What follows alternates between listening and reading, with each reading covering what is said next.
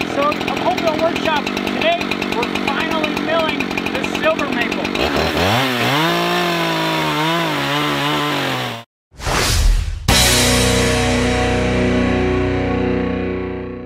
What's going on, everybody? The time has come to get this silver maple log milled up. I got this a while back from a local arborist, and it's just been waiting until we have some time to fire up the saw. We got that time. It's time to get this done. Now this log is a pretty decent size. It's about 34 inches across, roughly 7 feet long.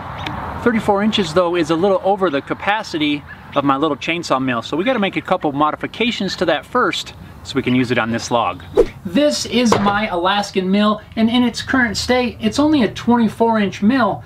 There's no way it's going to work on that silver maple log, so we need to make a couple changes to this thing first. Here I have ordered up the parts that I'm going to need to convert my mill into a 48-inch wide mill. It's going to be plenty wide enough. Let's pop this thing open, get these parts changed. Oh look, a bottle opener. Thought that was a bag of bolts.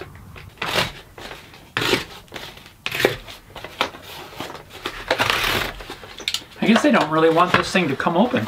A couple of rails and a new round bar. This should be really quick. I'm going to try to do this one piece at a time, so hopefully I don't have to disassemble the whole thing.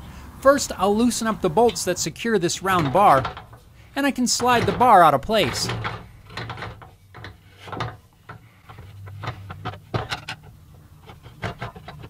Now, in theory, I should be able to just slide this new one back in.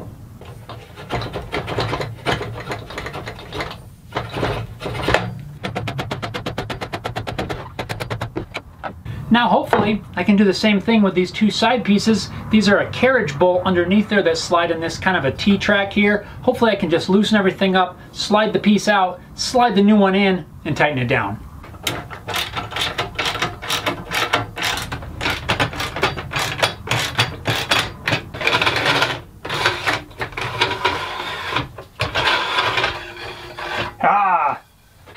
Now I'll just do exactly the opposite to install the new longer bar.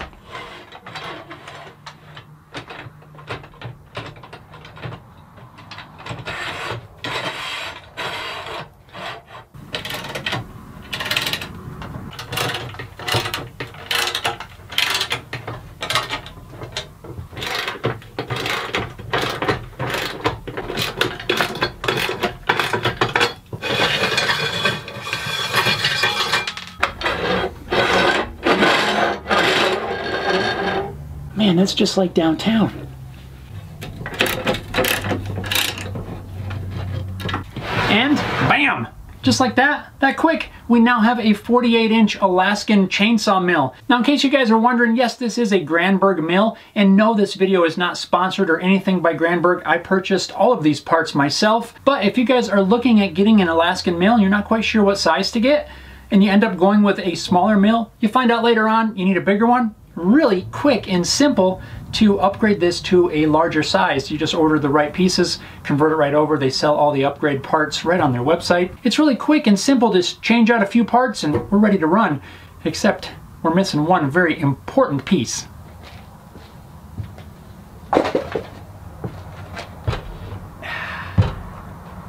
And this monstrosity is what we're going to load up in the newly reconfigured mill. Now you guys have seen this saw before. I've had it for a little while. This is a Husqvarna 372 XP. I believe it's a 72cc saw. Now when I was running the 24-inch mill, I ran a 30-inch bar in this guy and it did just fine.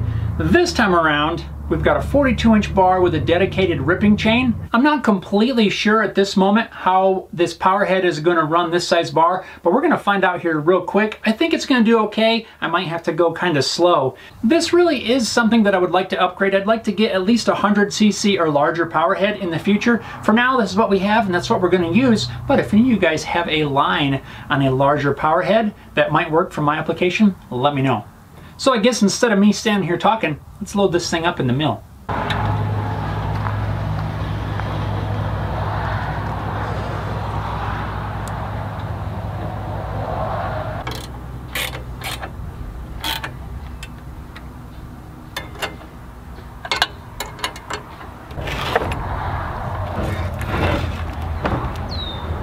want to show you this log really quick before we start making any cuts. There's really this goofy hump on the top piece, so I've got the Granberg Easy Rails set up across the top so that I can basically chop that weird shaped piece off, which will then give me a nice flat surface for all the rest of the cuts. I'm going to get the goofy piece out of the way first. Now there are other options for making your first cut nice and flat. You don't have to use these rails, but they work really well as the guides on the top of the mill ride along these rails. It gives me a nice flat cut. You'll see how that works in just a second. With the mill modified and the saw loaded up, there's only one thing left to do.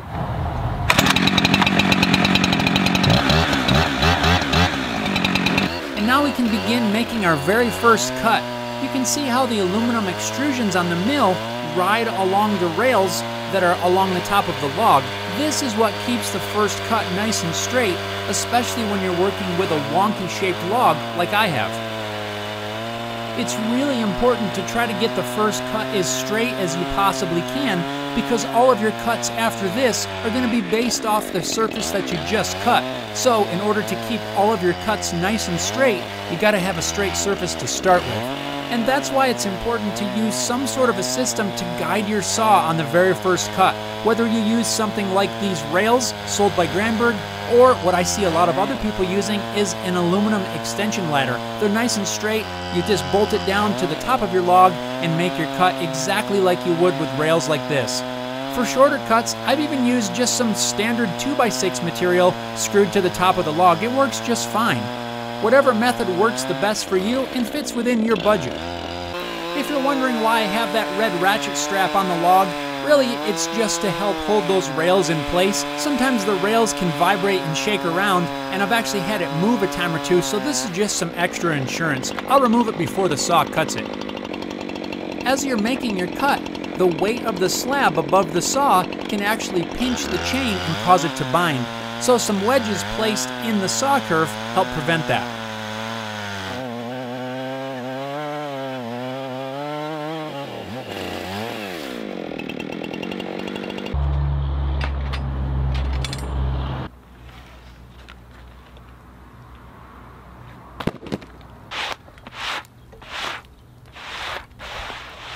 Now since this first cut did not go all the way to the edge, I've reset up the rails and I'm going to make another cut. It's going to be about 1.25 inches or so, at least on at this end of the board. My goal is to get a nice clean cut all the way to the end. Then I can set these rails aside and everything else goes really quick. It's just getting that first cut nice and straight that takes the most time, at least for me anyways.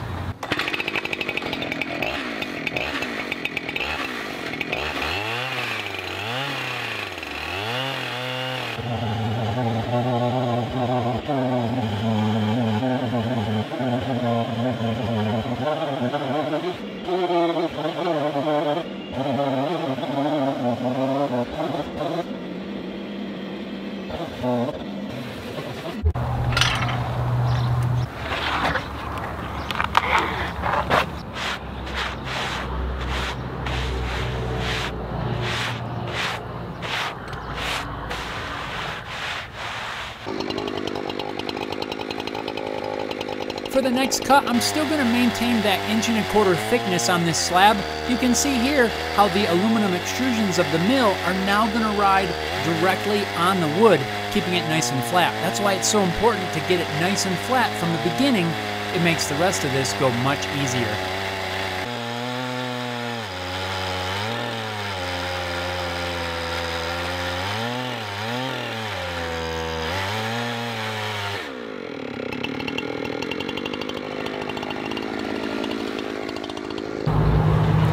Let's see what we have. Ooh, that's looking cool. Now we can really start to see what's inside this log.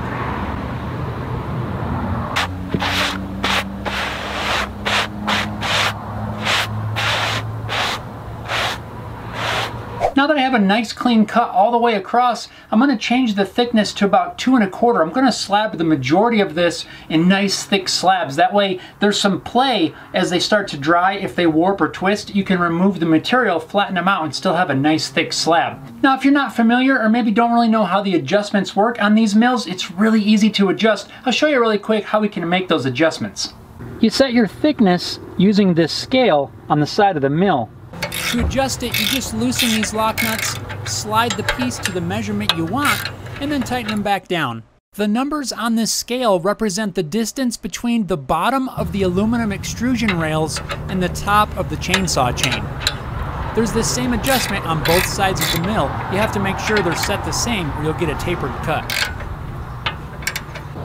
Once you have your thickness set for your next cut, these aluminum rails will glide along the top edge of the slab and give you a nice flat surface.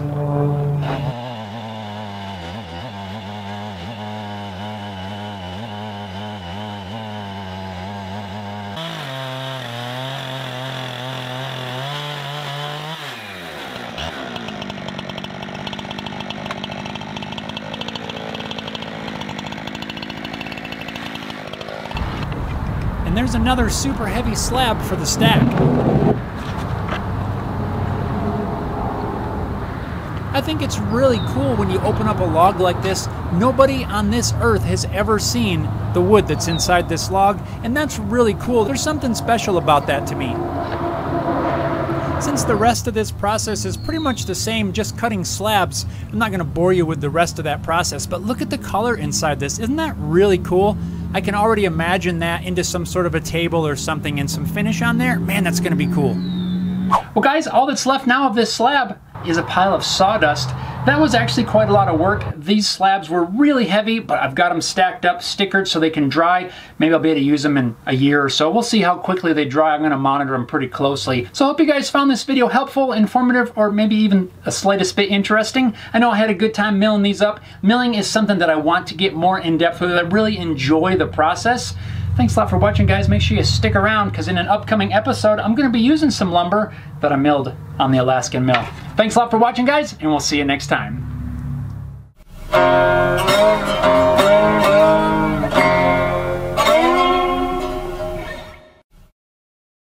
Cool. Now I'm thirsty.